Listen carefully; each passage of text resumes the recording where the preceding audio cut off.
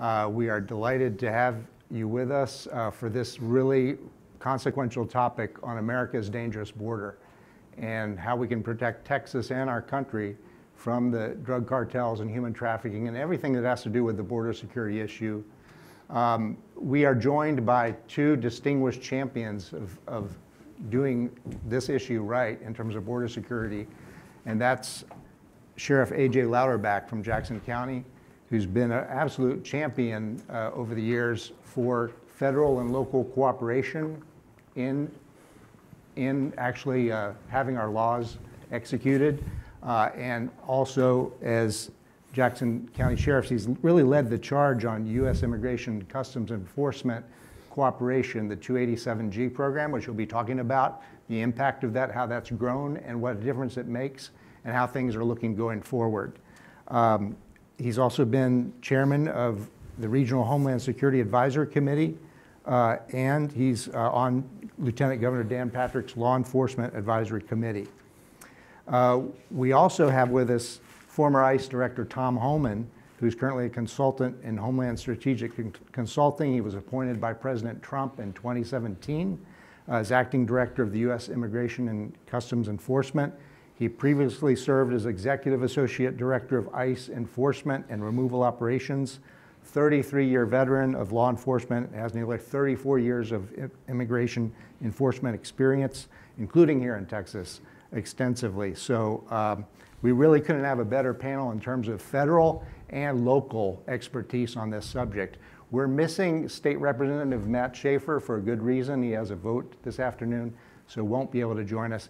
It's also very possible due to an emergency that the sheriff will have to leave early, and we'll have one of our internal experts on border security come and join us to talk about what we're doing on the issue at TPPF and some of the issues that are very hot going forward. So here at TPPF, as you well know, we try to be optimistic. So I'm going to try to start with something that maybe we can look at the best possible scenario going forward. We're on the brink, right, of a tremendous change in administration in Washington, where we've had a lot of progress on border security, and now we're facing a change where we have an administration that's promised to reverse a lot of these policies that have been working. So, and yet at the same time, I'm wondering, and I'll direct this to Sheriff first and Tom to come in, but we're seeing some indications all of a sudden from the President-elect, beginning as recently as 2 days before Christmas, that he said, and I quote, "The last thing we need is to say we're going to stop immediately the access to asylum the way it's been run now," meaning to say the way the Trump administration has been running it. And he says, and we'd end up with 2 million people on our border. So Sheriff and Tom, what would be the best scenario? Why is the Vice President and former Vice President and the President-elect walking back now some of these commitments? Well, Ken, thank you. And thank the Texas Public Policy Foundation for hosting this and inviting us here for a very important subject here in the United States. Because no portion of this does not affect each and every county in Texas and counties throughout the United States. So I appreciate that. Thank you very much. When I heard and read that our incoming president had declared that we need to take a step back and look at our border situation to avoid a rush, which is clearly pending. Currently, there's quite a bit of information about that. But the story behind the situation may be directly linked to COVID. Many countries, Mexico and South America, have figured out that now our borders are important.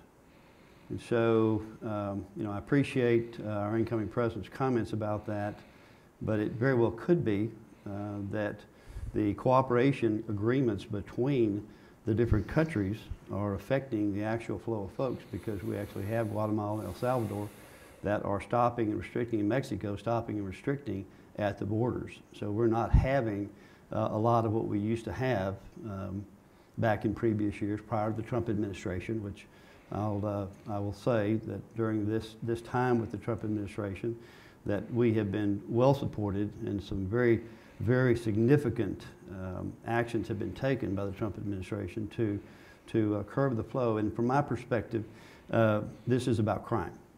It's about crime and criminality and the effect that it has and the negative outcomes that we have in the state of Texas. In my region, headed to the #1 human trafficking capital in the U.S., or Texas, the hub of Houston, Texas.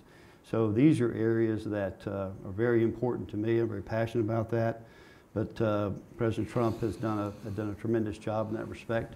And there are many folks, including myself, who have some concerns about what the future holds for us. Tom, what would you say about these actions by the president-elect, walking back some of his commitments? Well, I like to think he's walking back because he's listened to me on Fox News for the last 6 months saying we lose the border under Biden presidency. And I don't say that lightly. Look, I've been enforcing immigration law for 34 years. I started as a Border Patrol agent, so I wore the uniform. I've been there. And I've been involved in this for a long time. I've worked for 6 different presidents. But when you put on your campaign site and your campaign speeches that you are going to end the Remain in Mexico program, which is a good idea because 9 out of 10 Central Americans who claim fear at the border never get relief from U.S. courts because they simply don't qualify. But they find a loophole to get released in the United States. So when you end that, when you say you're going to end ICE private detention, so you won't be detained, when you say you're going to put a moratorium on deportation the first 100 days, when you say you support sanctuary cities and what they do, when you say that you're not going to allow ICE to do any worksite operations anymore, which means you can work here illegally and you're never going to be found because ICE won't go to those work sites. And on top of all that, when you say, and on top of that, I'm going to give you free health care. When you throw that type of enticements out to the world, you basically say you can enter this country legally, you won't be detained, you won't be deported, you get free health care, you go to sanctuary city, ICE will never be able to arrest you. They're going to come because, look, we're the greatest country on earth. I've said that, we're the greatest country on earth, and I can't blame anybody that wants to try to get to the greatest country on earth. But you can't respect the country and enter illegally. You can't have it both ways. So I think President Trump's been very successful. The illegal immigration was at a historic low, unprecedented low, with zero help from Congress. He did this on his own. Like him or love him, you can't argue the data. But if you look at the data now, and I've called it the Biden effect, once it was forecast that he was going to be the president, numbers last month were 82% increase from the same month last year, attempted entries.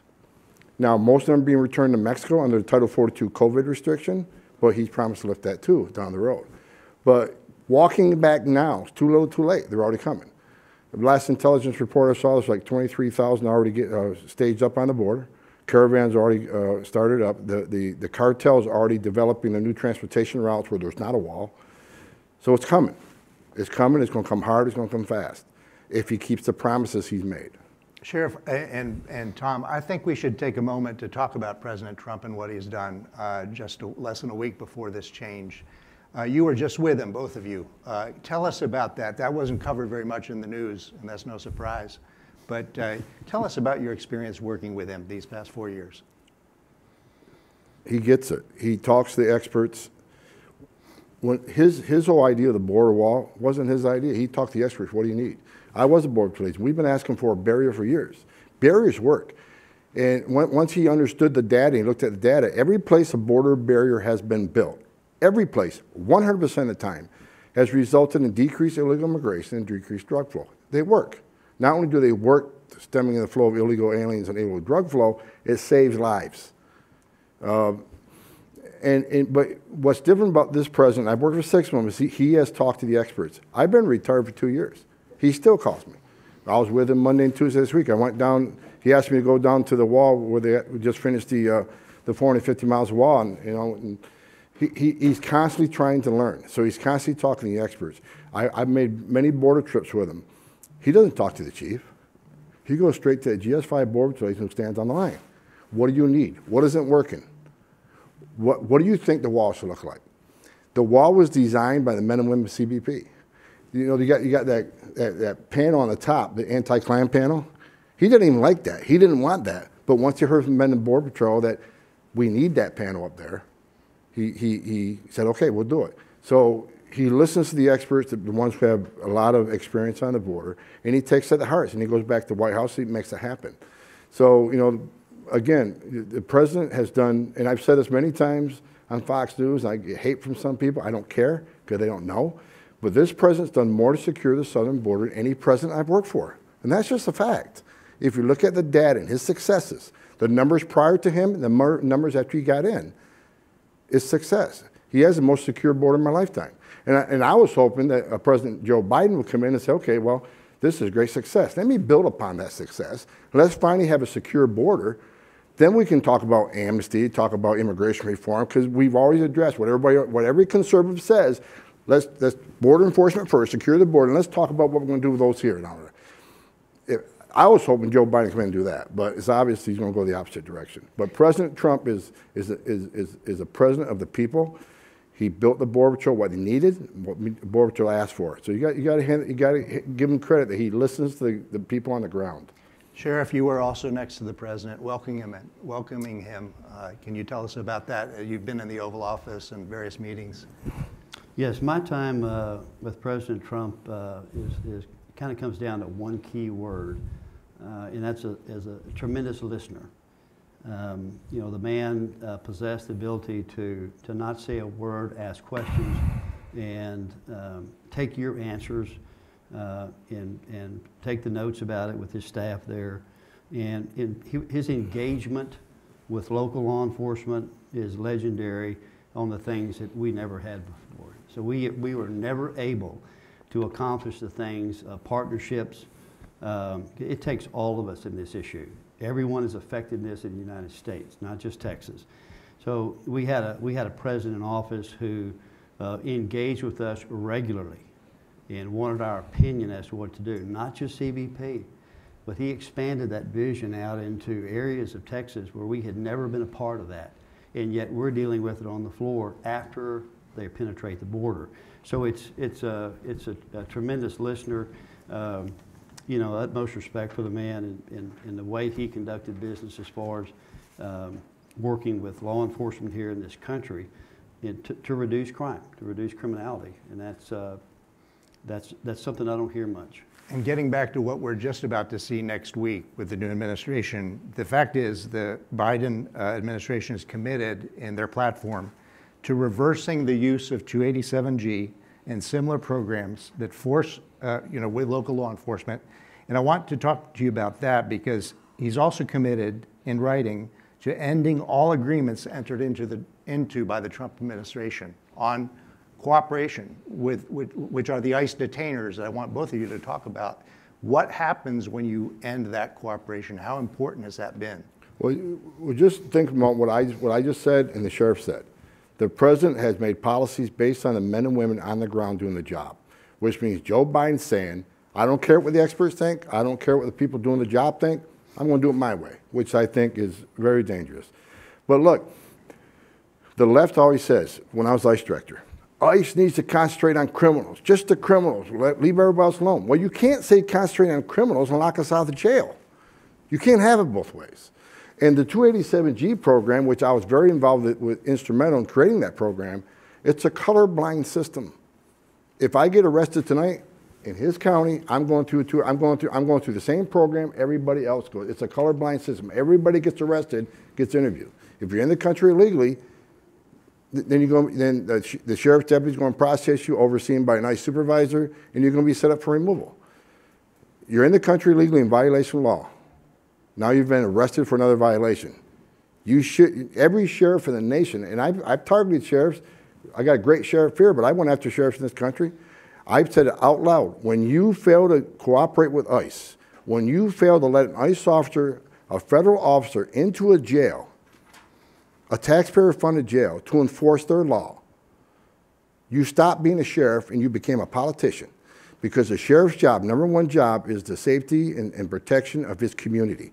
When you knowingly release a criminal alien back into the community, the data shows he's likely to reoffend in the very community he lives, the immigrant community. So I'm sick and tired of the sanctuary politicians say, well, we don't want 287G and we're a sanctuary city because we want to protect the immigrant community. We want victims and witnesses to feel free to work with police and come forward. That is a bunch of crap.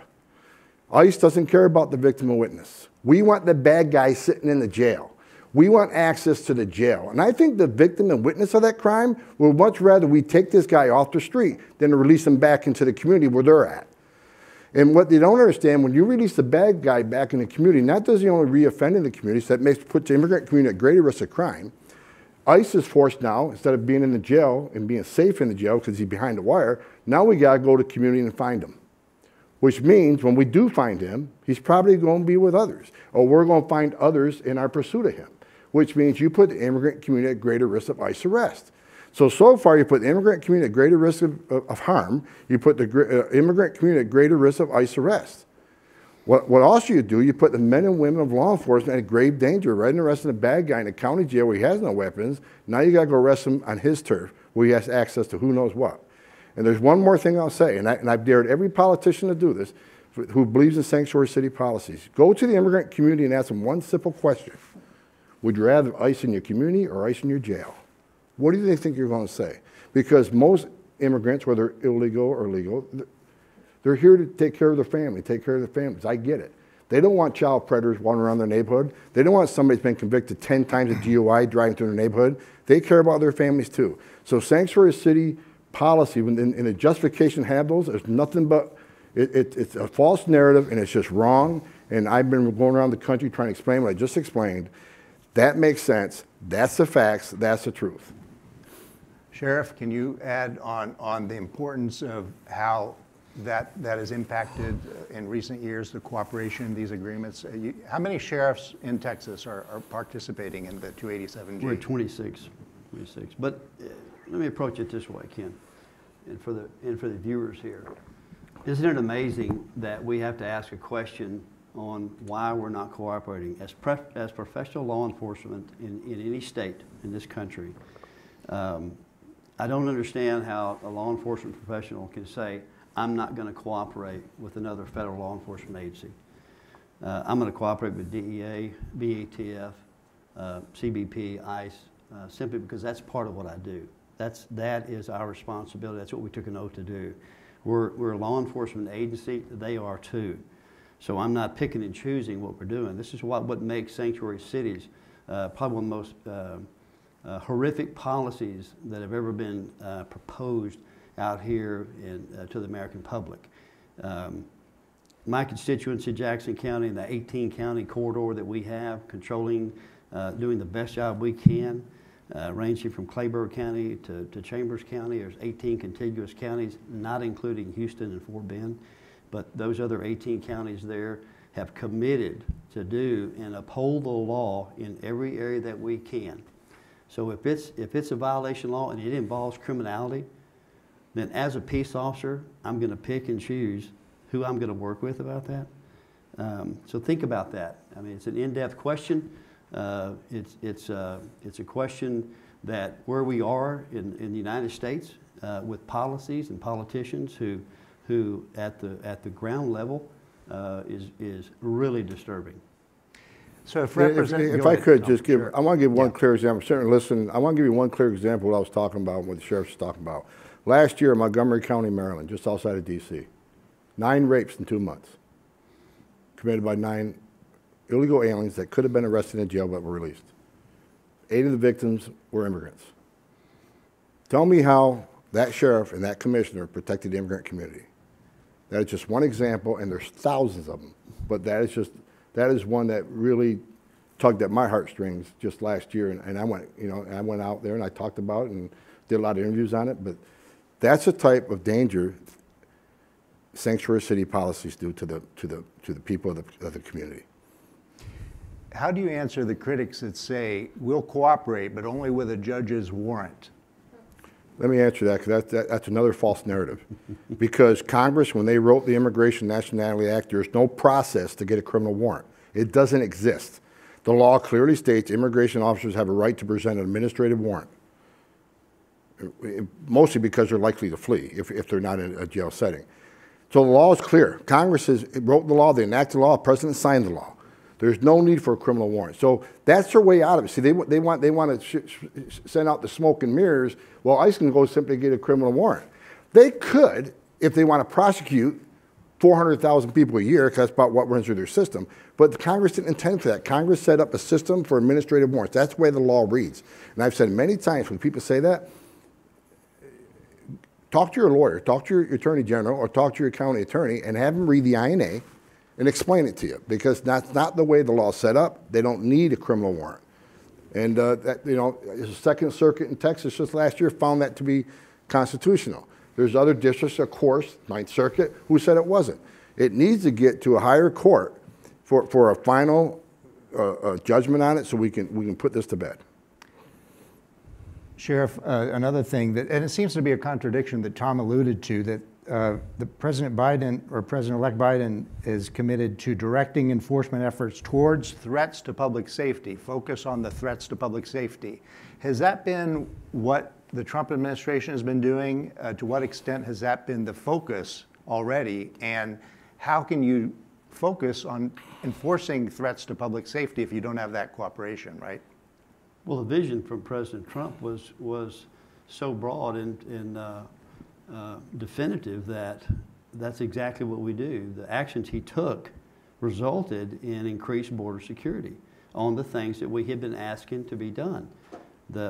From the partnerships where we're engaging more and more people, because again, we can't do this alone. CBP can't do this, ICE can't do this alone. It's got to be a team effort because it affects every nation, every state, and every county in this nation. So, you know, the perspective that he brought from us was an absolute border security solution that was, you know, now it possibly, and I hope this does not occur, and I hope that we're engaged with the Biden administration to do everything we can to maintain strong border security here in our country. You know, I have that hope.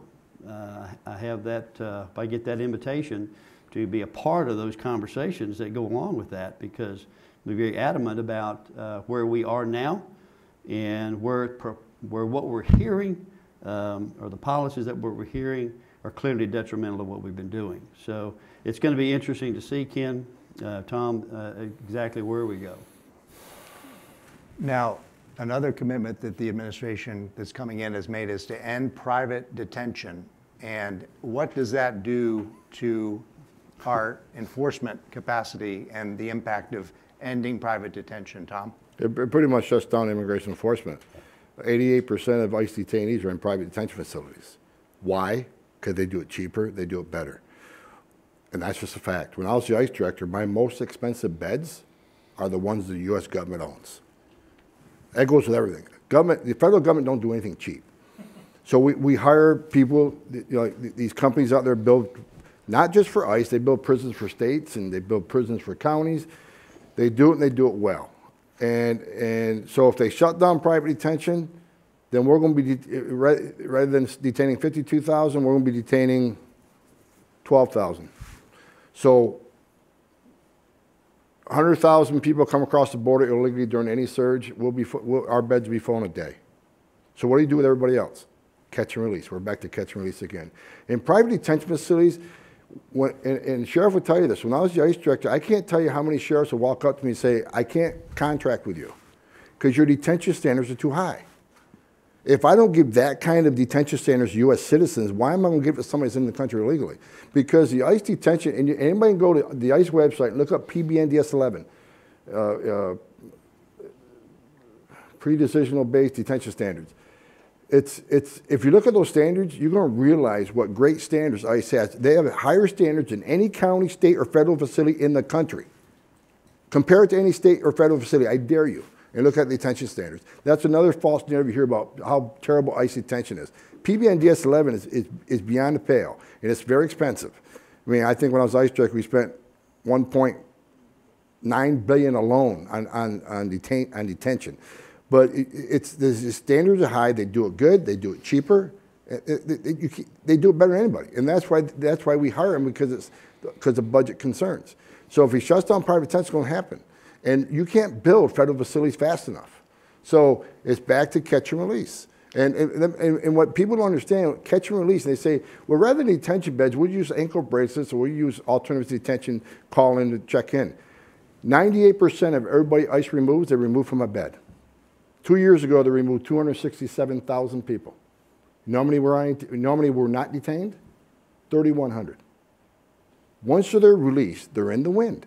That's why we have 12 to 20 million illegal aliens in this country. A lot of them are fugitives. Right now, I think there's over 3 million fugitives. People that had due process in this country, been ordered removed by a judge, but just didn't leave. And they didn't leave because they weren't being detained. And when you're on non-detained docket, it takes 4 to 5 years to go through your immigration case. If you're detained, the average length of detention is 38 days. Actually, there's a new study out that the outgoing Trump administration just released that we were discussing with you, actually with other members of our Border Security Coalition. Tom is a member, but and a sheriff was going to be with us the other day, but he was with the president. But we were actually analyzing at TPPF the new report looking at the outcomes of when someone is detained and how they typically are repatriated. They're sent back to their home country. And those who are caught and released typically do not end up being sent back to their home country. In a nutshell, that's the major finding. And a clear example that's important, you hear about family detention, how terrible it is. The president wants to detain families indefinitely. Under Obama administration, when the family surges first happened, we built family detention centers. We detained them for about 40 days. That's how long it took to see a judge. And guess what? 94% of them were immediately deported because the judge says you don't qualify. Then a judge in the Ninth Circuit, Dolly G., I'll never forget her name, she said, no, you can't hold them that long. I'm gonna give you 20 days. Well, you can't, that's not time to see a judge. You got 20 days. So what happens? They get released. 300,000 families enter this country illegally in the last 5 years. Less than 1% have left because they're not detained. And that's just another enticement for more people to come because they know that we've shown as a country, you hang out in this country long enough, illegally, we're going to reward you. We're going to give you amnesty, we're going to give you a docket, or we're going to give you something else. That's why, and the number one complaint I got from ICE director was, why did you arrest that guy? He's got 3 USC kids. Because he was order removed 10 years ago, he went in hiding, he chose himself to have 3 kids. So now all of a sudden, is he immune to our laws? The federal judge's order means nothing because he had a child? I feel bad for the children, I feel bad for that he made that decision. But that is what happens when you don't detain. They build equities, they have children, then everybody's against you and you want to remove them. There's no upside to that. I know Sheriff has to leave in a moment. Sheriff, would you have a final thought, especially because we don't have our state representative with us? What can the state do? What would you recommend are the things that the state can be doing in the absence of a federal commitment? Thank you, Ken, and I do have to leave. This sums up what I believe is going to happen here. If these policies are enacted that incoming President-elect Biden is talking about, weakening the border in any way, form, or fashion with all of these methods that are being talked about today will increase crime here in Texas and the United States. That's what will happen here whenever we go through these. And we've already been there. We have already experienced these weakening of the border and what that does and what outcomes that we have, and they're all negative about that. So what can the state do? What I want the state to do, I want a unified response from the state government here.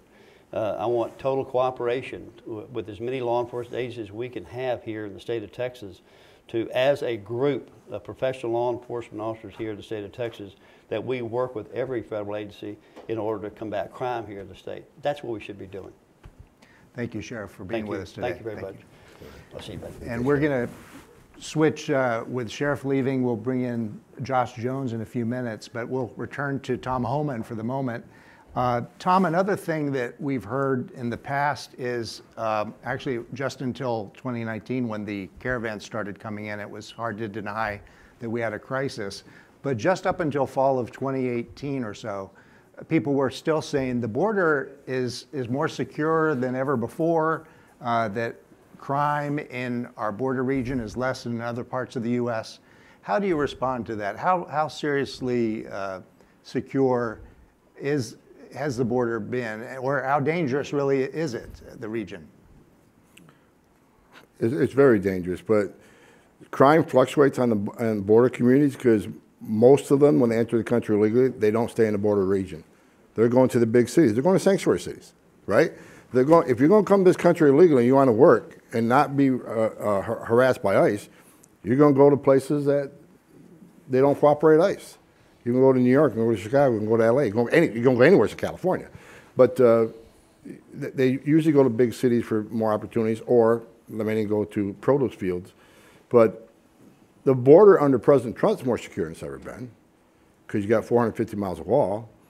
And because of his Title 42 order, and because of the Remain in Mexico program, the men and women of the Border Patrol are no longer changing diapers or making hospital runs or making baby formula. I don't mean that lightly either, because during the last surge, Border Patrol came out and they said 50 to 60% of Border Patrol agents are no longer on the line.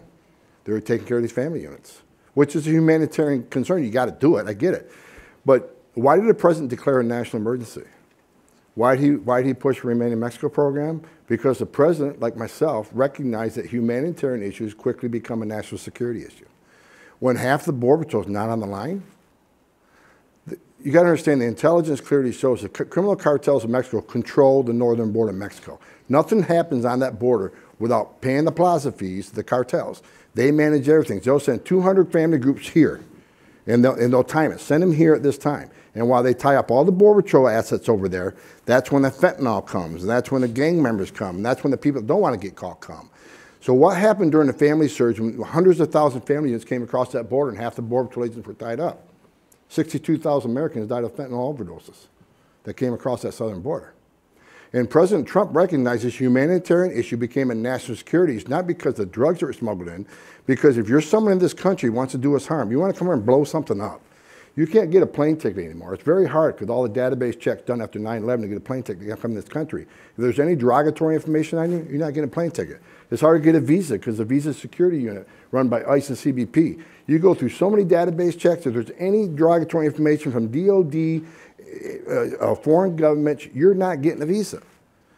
So how are you going to come? Do us harm. You're going to come to the southwest border the way 20 million others did, especially when the borders got 50% of the border agents on the line. So the president realized this humanitarian issue is now a national security issue. I must do something. And that's when he took action. We have Josh Jones joining us. Josh is our new senior fellow in border security at the Texas Public Policy Foundation. Josh has 18 years experience at the U.S. Department of Justice as an attorney, prosecutor. We'll be focusing actually on the other side of the border. And I think, Josh, first question based on what's going on right now is, Tom was saying President Trump actually got Mexico, actually the cooperation on border security was more from Mexico than from his own United States Congress. And Mexico has been cooperating. Is that going to continue? The trend right now in Mexico from a political standpoint is away from cooperation with the U.S. government. The Congress down there recently in December passed legislation that effectively means that the DEA down there can't do their jobs anymore. And they did this, as obviously we're in transition politically here, so I think that gives them a political opportunity. Obviously, it happened after the election in November, so I think they saw and they still see the opportunity to be very aggressive toward the United States in terms of policy. The reality of the state of Mexico is that it's very much a failing state. It's a state that politically and economically is in crisis, and it's not a state that the United States should be dealing with on even terms. As if it's a give and take. They don't patrol their border at all. They played along with Trump for 4 years, and we could see that, particularly on the south side in Chiapas at the border with Guatemala. But I think the trend with the government of Mexico is one that is toward almost trying to bully us in terms of from a policy standpoint, and I don't see that ending anytime soon. How about with the central? Go ahead, Tom. But you know what's really sad about that, and I agree with everything you just said, is that Mexico done more for us to secure our border than our own Congress. And regardless of what President Biden will do, it wouldn't have that tremendous of effect on us if his Congress would have did their job the last 4 or 5 years and closed the 3 loopholes we've been begging them to close. I've been up on Hill numerous times. You probably might see me testify. It's on YouTube. I lost my temper a few times because they haven't seen what I've seen in my 34 years, and they can fix this. There's 3 loopholes with families. If they change the Florida settlement agreement, let us detain them long enough to see a judge. If they're really escaping fear and persecution, there's nothing wrong with being in family detention centers, not a jail. It's a campus subsiding. Let us hold them for about 40 days to see a judge and plead their case. 90% will lose, and we can deport them. As far as the asylum claims, 89% of Central Americans that claim asylum, I said this earlier, never get relief from the government because they don't qualify. Unfortunately, domestic violence and poverty don't qualify for asylum. If Congress wants to do that, then change the law. But that's the way it's written. But when you're at the border, the threshold is very low to claim asylum. You just got to say a few key phrases that the cartels teach them, then they're released in the United States. Then when they get to immigration court, first of all, 49% never go to immigration court. The 51% that go to immigration court, the threshold is much higher to prove fear from your home government. Asylum is fear from your home government for your race, religion, political affiliations, social groups. So when they get in front of the judge, most of them lose. So, but they're already in the United States, so they're in the wind. So what I've asked Congress to do 100 times, take that first interview and get that threshold that makes a little more sense in that first interview. Right? That makes sense. And they can fix those loopholes. The final loophole is the kids. The Trafficking Victim Protection Act it was a great thing to try to identify victims of trafficking, but it's been abused. If you're a child from Mexico and you get interviewed by the Border Patrol and you're not a victim of trafficking, you're removed within 5 hours back to the authorities in Mexico. If you're from Central America, you're not removed. You get a whole different process. And all we're asking them to do is look at TVI Parade, treat the children from Central America the way you treat children from Mexico. Those 3 loopholes, President Biden can do what he wants. The border would still surge, but nowhere is near the level it's going to because Congress had failed to close the loopholes. The permanent fix is not there. So regardless of everything President Trump did, once that policy go away, we're back to ground zero because Congress has failed the American people to secure the border. And it's very interesting that there is legislation that Lindsey Graham and Henry Cuellar in South Texas co-sponsored to deal with that loophole on the unaccompanied children from Central America, but Congress has failed to act on that. Even a bipartisan fix failed to get support from other members of Henry Cuellar's caucus, obviously, in the House. But there are solutions. They're not that difficult to identify, and they're actually in bills in Congress. Which is why I get angry. Right? What people say, why do you get emotional on Fox News? Why do you get emotional in front of Congress? Because I've seen terrible things in my career that I'll never forget, that still affect me to this day. So when Congress sits there and accuses me not caring about dying children, unless you're white, wear my shoes. I was in the back of a trailer with 19 dead immigrants that suffocated to death and a 5-year-old boy that suffocated in the father's arms. I had a 5-year-old son at the time. I didn't sleep for a week. I mean, they haven't seen what I've seen. So every time they want to accuse Border Patrol of killing people or people dying in custody of Border Patrol, you know what? Look in the mirror, because you are enticing these people to make that dangerous journey. And the cartels are taking advantage of these vulnerable people, putting through. Look, 31% of women that go to that trafficking pattern get sexually assaulted. That's not my number. That's Doctors Without Borders number. 31% get sexually assaulted. Children die. Border Patrol saved 4,000 people last year from drowning in the river or dying in the desert because they were lost, because the smugglers left them to die. Because once they get sick, they're not going to call for help because they're not worth anything anymore, because once he gets where he's supposed to go, he's not going to get paid. So that is the crux of the immigration issue. You need to force Congress to fix it. They can. It's easy. There's 3 loopholes. Fix it and secure there's no downside on a secure border. I want someone to tell me, what's the downside on less illegal immigration? What's the downside on less illegal drug flow? What's the downside of taking millions of dollars out of cartels' hands? What's the downside of saving lives? What's the downside of burying one less Border Patrol agent? That's why I get emotional about this issue, and that's why when you ask me to come here, I jump at it, because I'm pissed, because Congress isn't doing their job.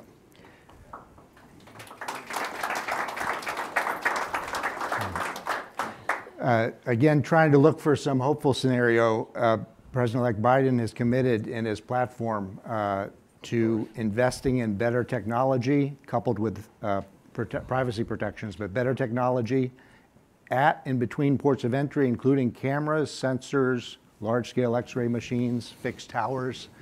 Is the technology enough? Is that something that we can expect to pressure to see him fulfill that commitment? Yes, Josh. If there's one thing that we can do better in terms of technology on the border, it's in tunnel detection.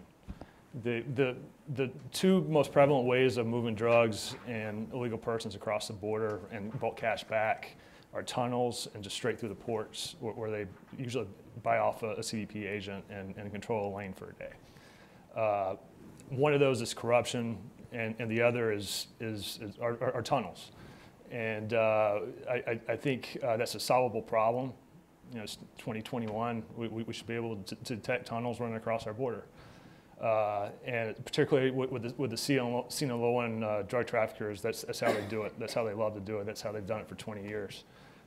Going back to Chapo in the 1990s when he sort of pioneered it. So tunnel detection is something we don't do well.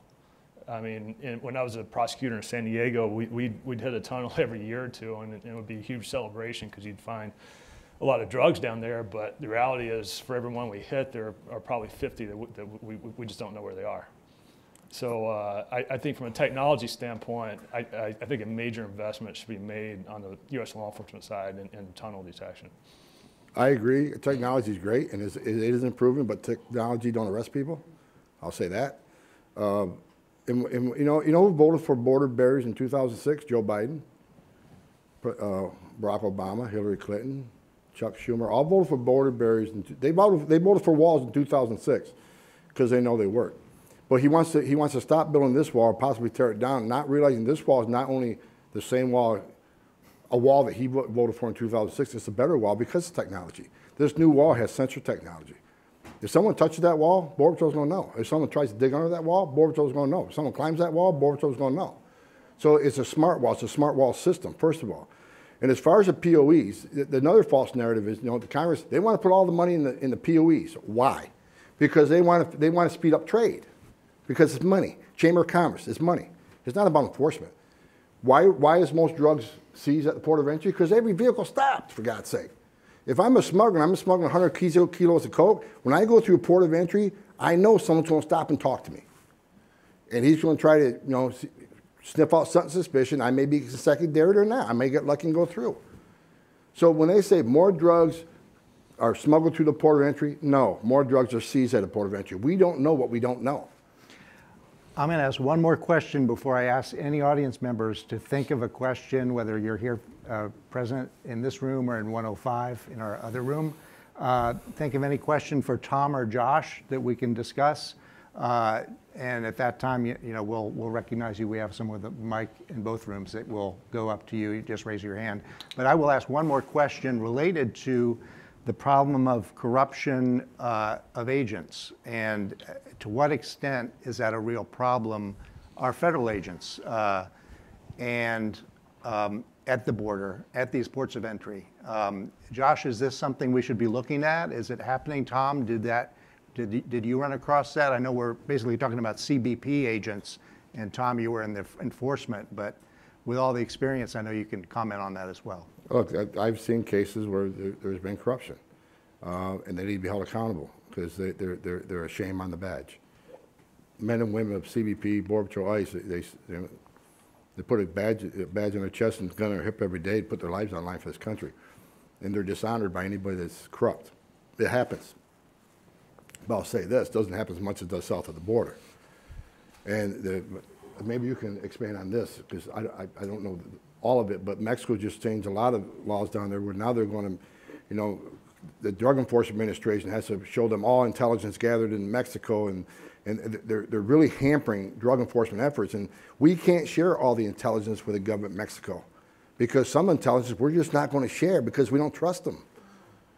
And I know this firsthand. I've seen it when I was a Border Patrol agent. I've seen the corruption on the southern border.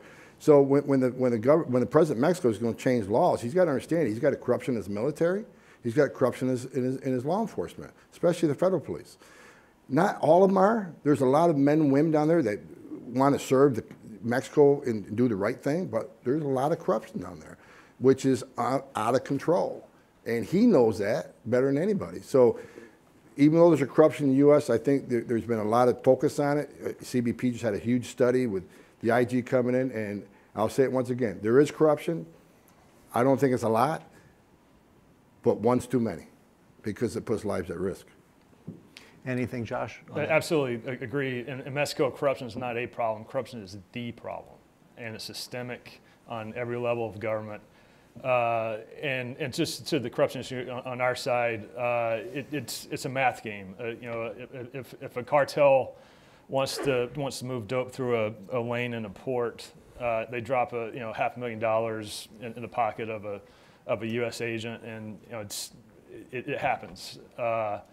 And it's unfortunate, but even like I have done DEA, HSI cases where we have proactive agents doing work in Mexico, and we even have to look out then and make sure and double check, because there's a lot of it, particularly in the Valley area of Texas. It's not really systemic on the U.S. side, but it is there, and it's a huge problem. The units we work with in Mexico and Central America, all around the world, we're in 42 different countries, but we have vetted units. And law enforcement that joins the task force we're a part of in foreign countries, especially Mexico, we vet them ourselves. So we make sure we go through their financials. We'll know everything about that person before we accept them and train them to be part of the vetted unit. But anybody outside that vetted unit, you got to watch what you tell them, and that's just a fact. You just assume they are, and go from there. Actually, I'm going to take the privilege of one more question related to President-elect Biden's appointee of Secretary of DHS, Mayorkas. This is for Tom. What should we be looking for? There were concerns in the past when he, under the Obama administration, was trying to get through a fight for his confirmation. Are we going to see objections to his appointment? I think you see objections. Let me say this about Ali Mayorkas. I worked for him before. He was the deputy secretary under Jay Johnson. And I've said it in a lot of interviews, took a lot of heat for it. I respected Jay Johnson. We didn't agree on a lot. We agreed on some things. But Ali Mayorkas was like Jay Johnson. If there was a policy they were thinking of, the Obama administration was thinking of, or some sort of action they're thinking about taking, they'd bring me to the table. They'd bring me, the head of board, to the table. So here's what we're thinking about doing. What do you think? And we give them a stone cold truth. Here's what we think. Is it bad? Is it good? Here's what the results will be. Sometimes we're able to focus, change their decision or map it out a little bit differently. Sometimes we didn't. But I respected Ali Mayorkas because he gave us a seat at the table. There's no surprises. He wanted to hear, if we do this, what's the blowback? What's going to happen? And they listen. So, look, and me and Mr. Mayorkas didn't agree on a lot of immigration, but we agreed on some things. So I respect the man because he wants to hear the opinions before he makes a decision. I will say he's an immigrant himself, came to Cuba. I think he's a great American. I think he loves his country. And, I'm going to hold out hope, and I think he will come and listen to the men and women of the Border Patrol and ICE and before he makes decisions, hopefully take their opinions to heart, because he did it with me. So I'll support him until he gives him reason not to. But I think he's a great American. I think he loves his country. We'll see what happens. We have a lot of content we've covered in this in less than an hour. I would just ask, if you have a question, to raise your hand and identify yourself by name and organization or affiliation, and make sure that you end with an actual question. Are there any questions for our guests? Yes, sir. Over here. Mark Skinner, Wait, College sir. of Texas. Are you Mark Skinner, College of Texas. Of the border states, two questions. Where's the problem the worst? And in Texas, if we do have a problem with the federal bureaucracy unwilling to support border security, what can the state of Texas do legislatively to enhance border security? Josh, you want to hand on Tom? I can answer the first part of that. I just spent the last 6 years in San Diego working in the U.S. Attorney's Office out there. So I've dealt with drugs coming across the border, immigration issues in that state. The port there is in San Ysidro. It's the largest land port in the Western Hemisphere. So I don't know how many number of lanes there are, but it's a huge port. And a huge number of vehicles cross it every day, and a huge number of foot traffic goes across it every day. I think the most dangerous city on earth right now, statistically, is Tijuana. And the reason it is it's disputed territory between the Sinaloa cartel and the CJNG, the New Jalisco cartel. And the reason for that is that port is probably the best port to move either drugs or humans across, just because of the volume that comes through. In Texas, it's a little bit different, and you're probably more familiar than I am, but I believe there are about 10 or 12 different ports along the Texas border. So you have smaller traffic. I know Juarez is similar to Tijuana in terms of that at one point, and it may still be the port where the most drugs actually come across. But I think smaller ports give you more control over what's coming through. And so from my guess in working some in both Texas, some in Arizona, some in California, is that San Ysidro port's probably the biggest problem that we have. But then in Texas, we have the problem of having to deal with the 10 or 12 different ports along the border. I agree 100% when it comes to narcotics smuggling, but with illegal immigration, if Joe Biden keeps his promises, every state's got a problem. Every state they don't have where there's not a wall structure. And for example, San Diego, I was Border Patrol agent in San Diego sector. I was in Campo. But as a GS5 Border Patrol agent, you got to work 6 and 7 days overtime just to pay rent.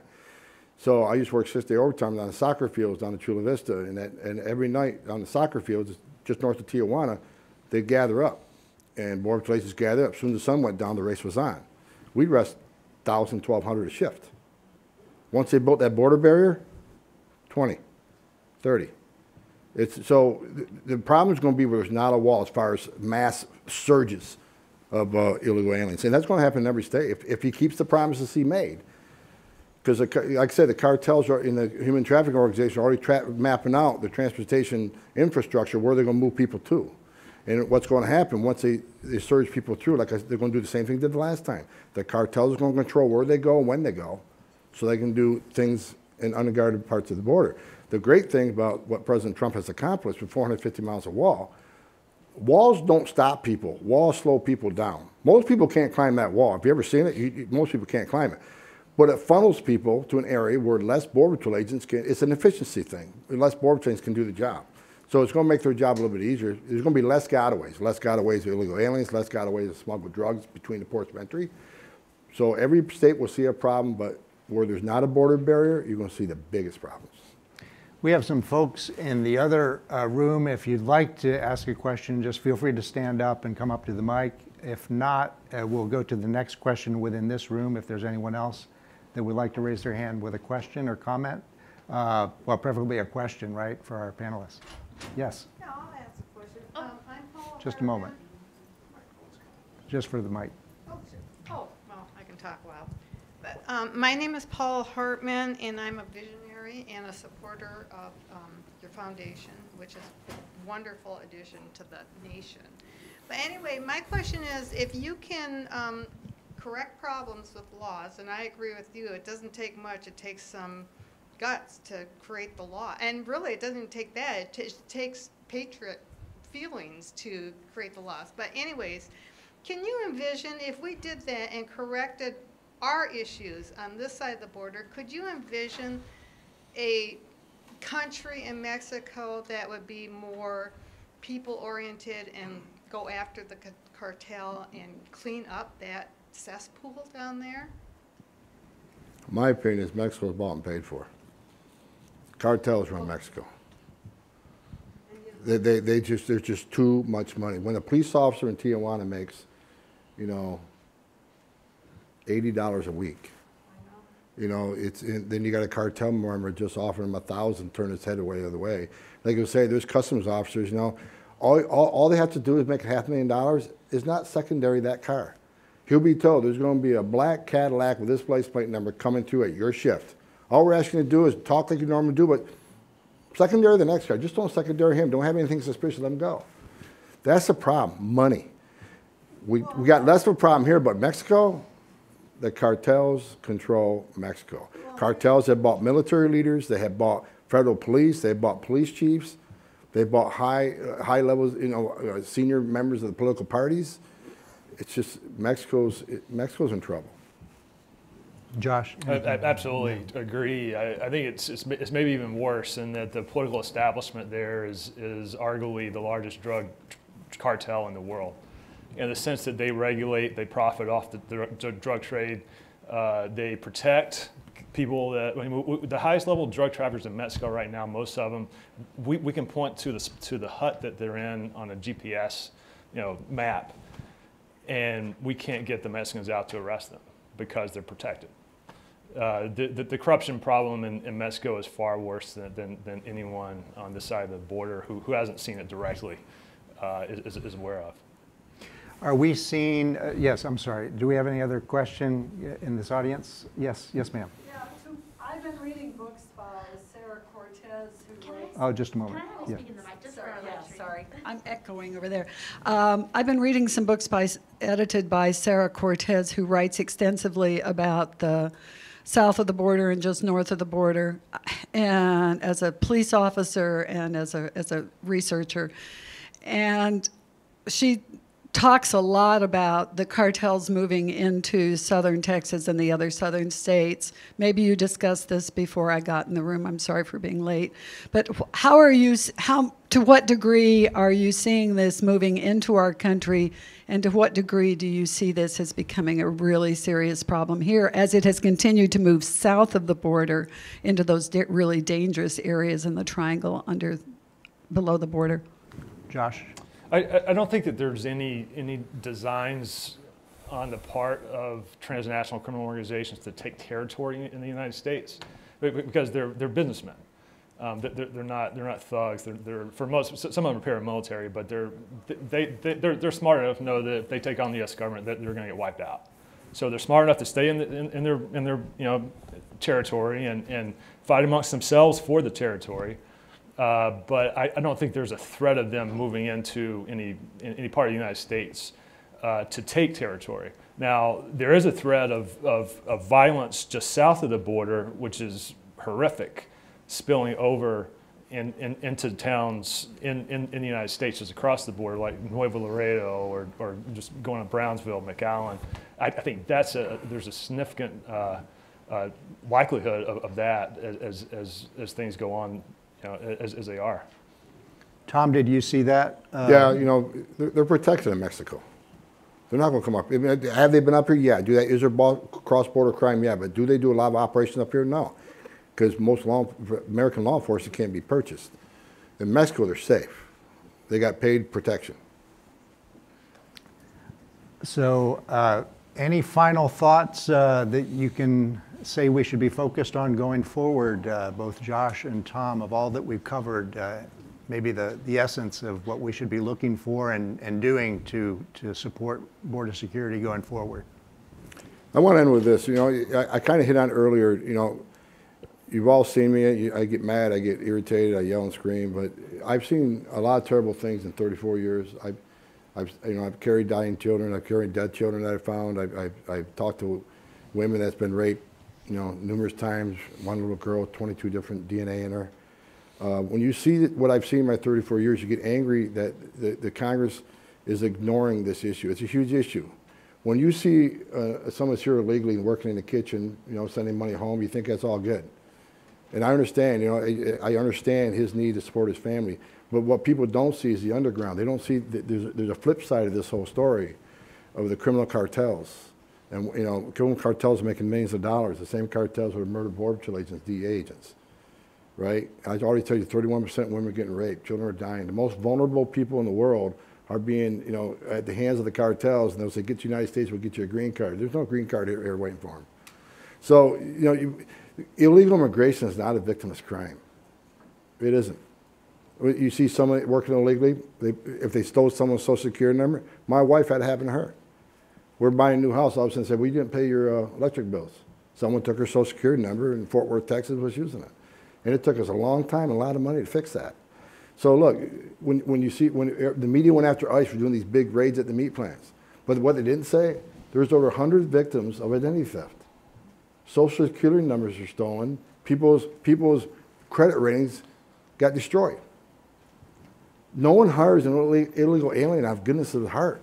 They hire them because they can work them harder, pay them less, and undercut the competition. I just had a roof replace my house. I had to call 5 different companies so I got a company guaranteeing me legal workforce. And the guy that showed up was a father and a son who used to employ 30 U.S. citizens. He says, just me and my son now. I can't compete with the companies hiring illegal aliens. I had U.S. citizens paying like $25 an hour. They're paying these guys $5 an hour to be up in that roof all day. He said, I can't compete with that. So understand, illegal immigration is not a victimless crime. Now, can we deport 20 million people? Absolutely not. Something needs to be done. But Congress needs to step up and do their job. I'm so sick and tired of talking to those folks, and including some Republicans. Why are we fighting about E-Verify for decades? What's wrong with E-Verify? Right? That would stop a lot of this. If people can't come in to get a job, many of them are not going to come. So hold your congressman responsible. Write your letters. And I've said this, you know, and it's just not, you see what's going on in this country right now? It's just not Congress. You got to get out there and vote for your school board. You got to vote for your mayor, your city councilman, because we got to take this country back. The America I grew up in, we're losing. Will you join me in thanking our panelists this afternoon?